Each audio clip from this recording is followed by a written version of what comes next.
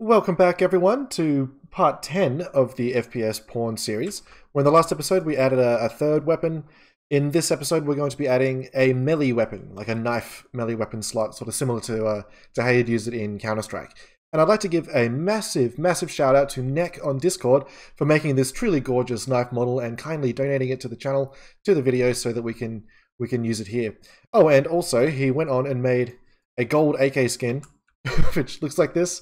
I'll also include the files for this in the download link below, so if you've already downloaded it or if you haven't downloaded it yet, just look down in the description and you'll be able to pick up all the assets that are used for these videos, including all the animations for the knife that we got so far.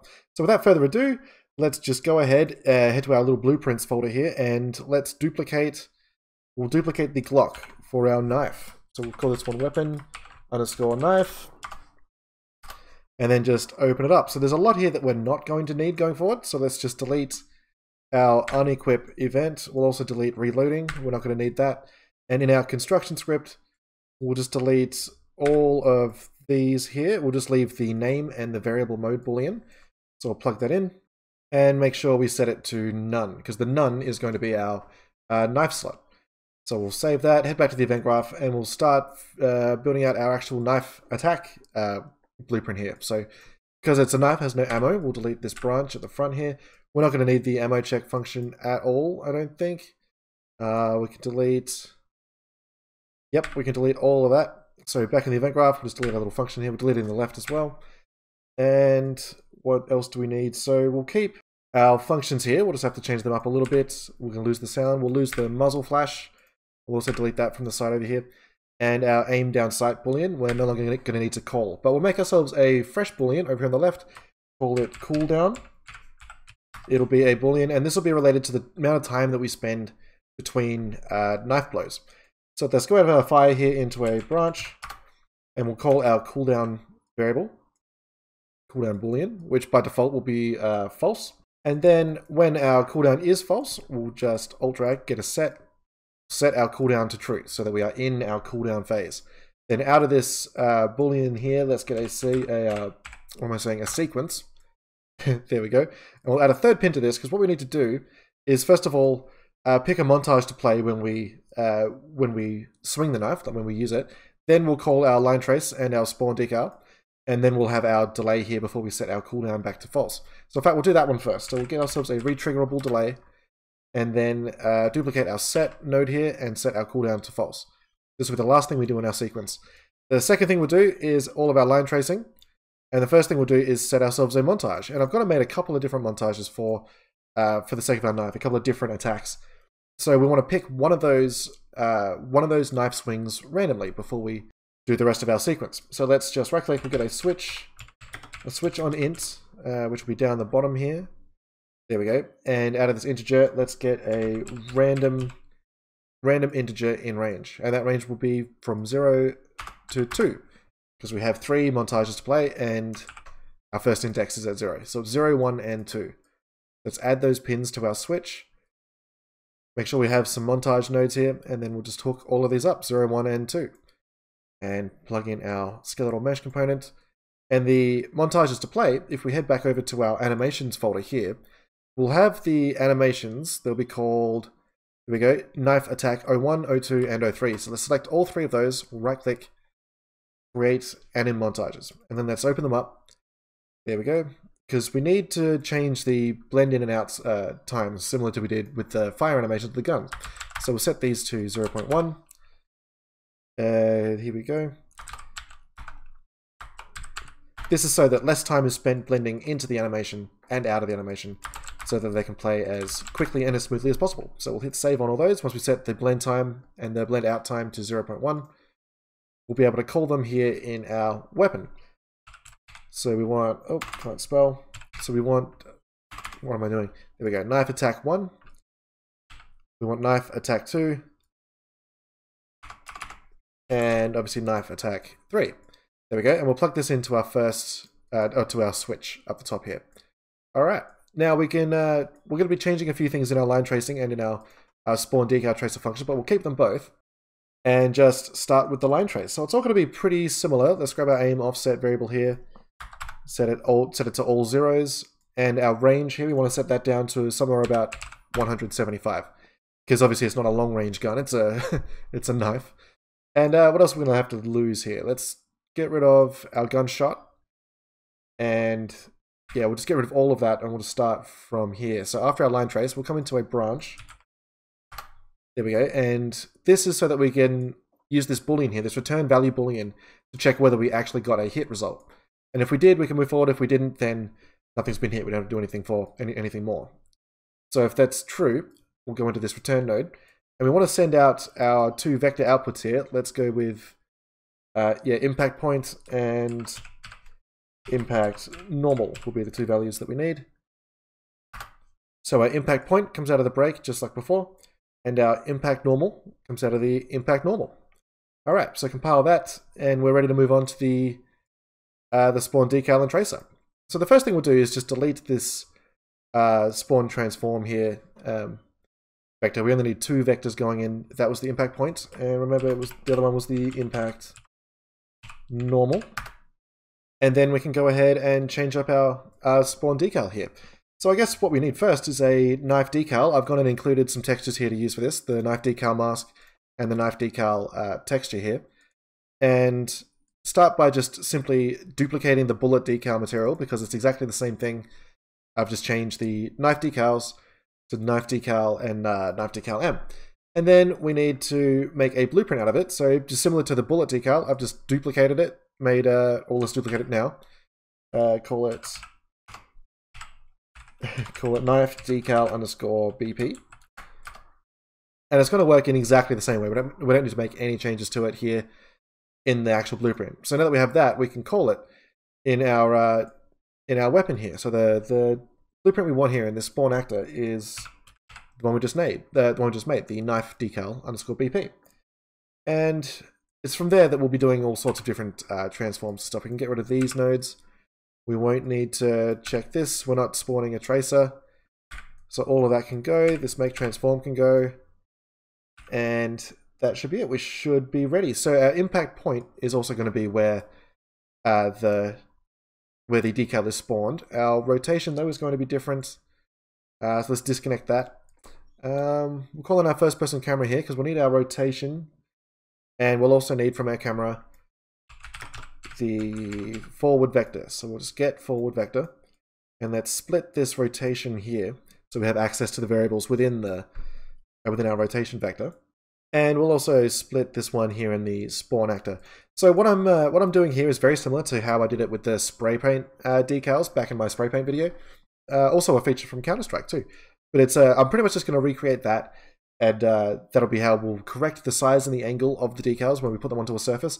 And this will also help in your guns as well, making sure the bullet decals actually appear correctly depending on what surface they're on.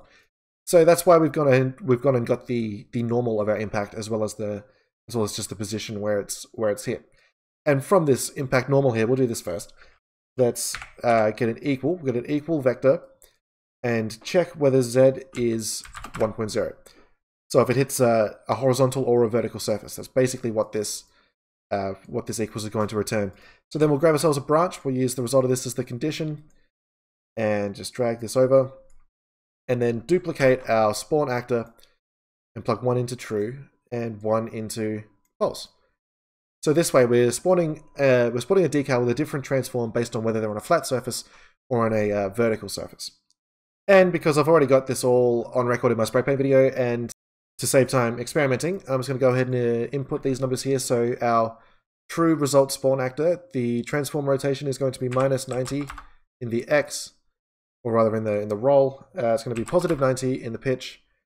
And our Z value is going to be the result of our rotation here. Well, the rotation of our forward vector. So from the forward vector, let's get our rotation from X vector, which converts our vector here into a rotator. Just split that structure pin and use the Z value as our rotation in Z. Next, let's add 90 to our return value from our world rotation here, our X, and use this as the transform in our X for our false result. Our positive result is going to be the impact normal. So let's get the impact normal down here. We need the rotation from X vector from our impact normal. This will make the Y value here, and it will also make the Z value once we add 180 to correct the way that the decal faces. So with that done, the last thing is to check the scale, to make sure the scale of the decal fits. We'll just type in 0.1 in the X, 0.08 and 0.08 in the Y and Z. The 0.1 will act as the thickness of the decal. I'm just giving it a little bit, so we get like a little bit more depth with the way our decals appear, and the 0.08 is just to correct the size. Because by default it will appear quite big. So do the same thing in our bottom one, that's 0.1, 0.08, and 0.08.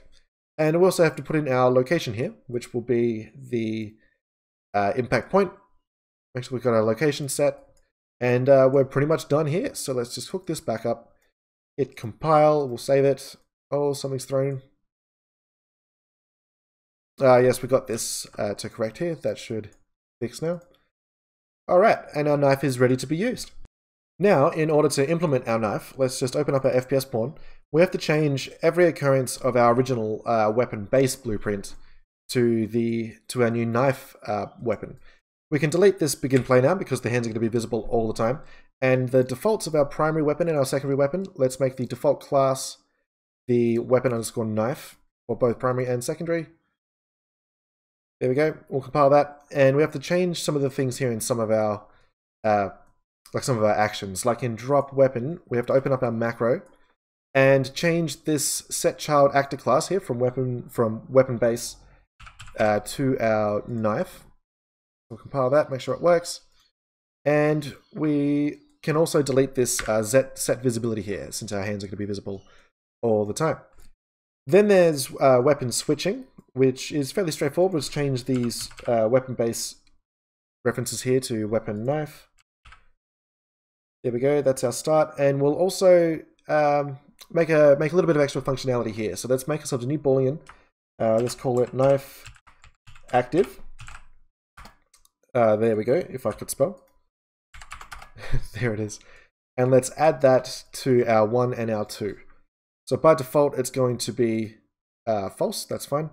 So let's just get 2 sets and make sure we keep it set to false whenever we hit 1 or 2. Where are we? There we go. And then let's get the 3 key to be our knife selection key. From here, let's get another alt drag from our knife active, set it to true because now our knife is active. Then grab our weapon equipped and a switch on this weapon so that we can switch whether we are primary or secondary back to the knife. Simple enough. And then just gets for our primary and our secondary weapon, set for our primary and our secondary weapon. There we go, hook these up. This is so that no matter which key we pressed, we can store what we had in that slot into the appropriate structure here, to the appropriate variable. So by dropping the knife, we're not going to also, lose our gun when we go back to the knife. Hope that makes sense. And that's pretty much all we have to do, except for, let's grab our gun and set the child actor class. And we want to set it to our knife. There we go. Hook this up. And there we go. Now we have a 3 key that will switch to our knife no matter which weapon we're using. And remember our weapon, put it back in its slot for until we pull it back out. And one of the last things that we're going to have to do is just change up our animation blueprint so that we can use the knife properly. The first thing that we'll do here is just add an element for none to our blend pose by weapon list, because this will be where we put our knife in. And that will be done by we'll duplicate one of our state machines here and just plugging it directly into the none pose, because there's no ADS to consider. We don't have to do this check here. We need the one state machine. So we'll just rename it knife loco. And then all we have to do is change our animations. So the first one is knife idle, then knife jump start, jump loop,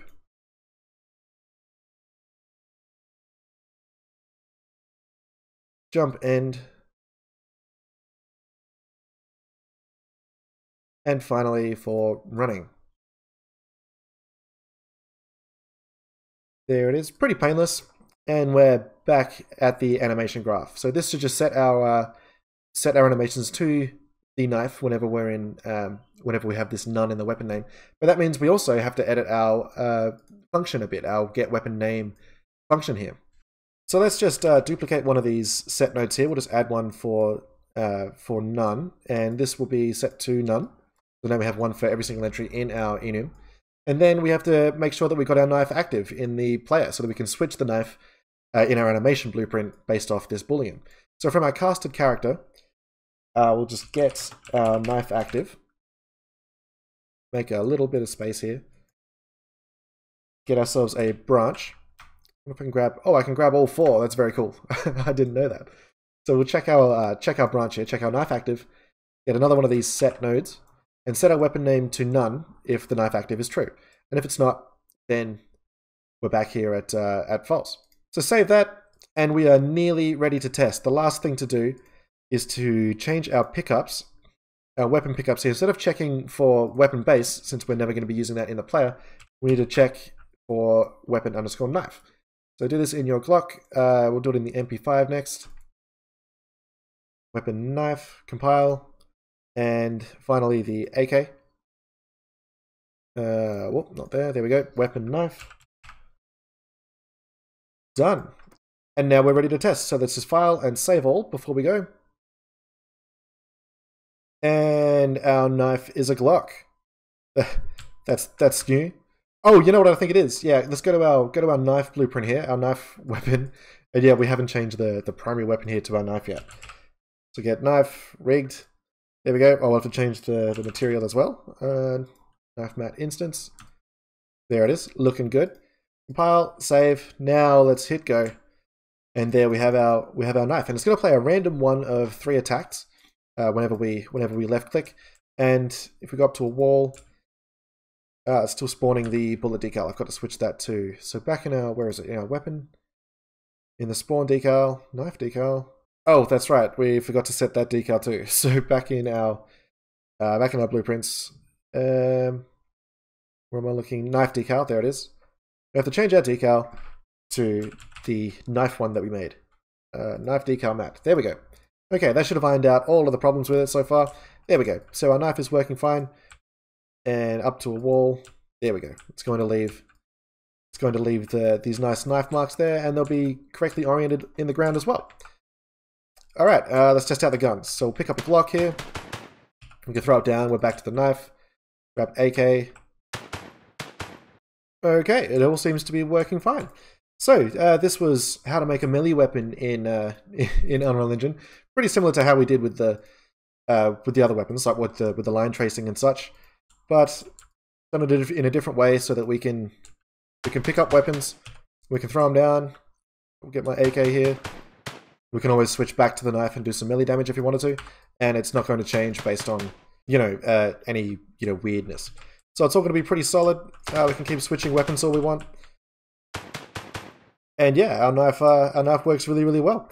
So massive shout out to Neck for providing the model, and yeah, but it just looks so good in engine. And also the gold AK, that's a nice touch. I really quite enjoy that. So thanks for watching this far, guys. I hope you've all got something out of it. Remember, if you run into any problems, the most likely culprit is that there's a weapon-based blueprint reference somewhere around here, like in the drop weapon here. Make sure that when we set our weapon back to no weapon, our name is at none and our weapon class is at knife. Same goes with the weapon switching. Make sure that we're checking for the knife and not the not the AK or the Glock or the weapon base, and you should be fine. So thanks again, and thanks again to Neck for the great skins and the great model, and I'll catch you guys in the next one.